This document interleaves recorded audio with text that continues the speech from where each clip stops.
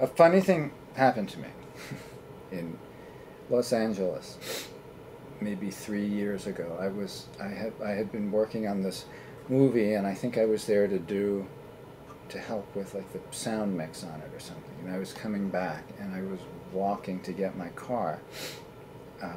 It was this funny hotel in Culver City. It was the hotel where all the Munchkins had stayed when they made. I was just there. You were there? I know that hotel. And there are pictures of Munchkins all over. It's crazy. In Culver City. It's like a ghost hotel. Yeah. Yeah. And I'm small. I don't know. There seemed to be something meaningful to me about being in the Munchkin Hotel. I'm not that small, but... And I'm a strong Munchkin. I work out. But...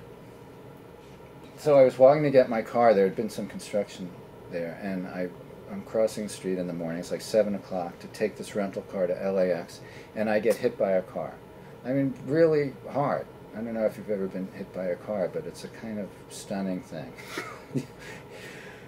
Time does slow down a little bit, and you have a moment to think, like, what the fuck was that? It's so violent. You can't imagine. It's unimaginable. So for a second, you just think, I don't know what that could have been. That just happened to me. Then you say, oh, that car hit me. So someday I'll tell you the whole story. There are a lot of funny things about that.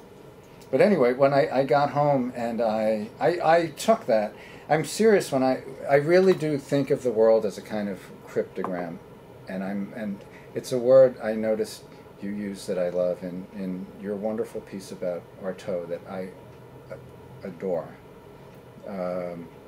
But I am very hermeneutical, and I do tend to see things as, or I'm interested in trying to tease out significance from everything.